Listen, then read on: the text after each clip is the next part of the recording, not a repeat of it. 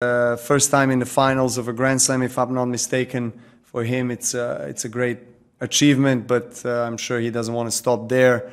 He's in great form. I think he leads race rankings this year. He's had best results overall. I think he matured as a player a lot.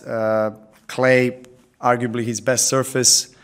It's time for me to go for my chances, and it's time for me to show that I'm capable of playing Novak, who has also done a few times well here.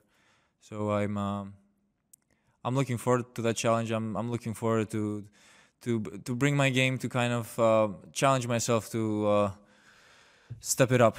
My recovery abilities are pretty good, I must say, throughout my career. So obviously, with my physiotherapist, we'll try to do everything possible so I could be fresh, because I played enough tennis. I don't need to train too much. It's just now about really taking things slowly until the day of the finals, and I know what I need to do. I'm proud of myself.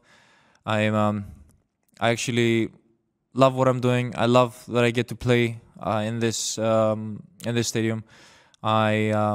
I'm grateful for every single match that I get to play, and I'm obviously just blessed that I have the opportunity to play against the best and test myself, and something that I've always dreamed and wished to happen one day. And I'm able to be here and really going for it. I love that.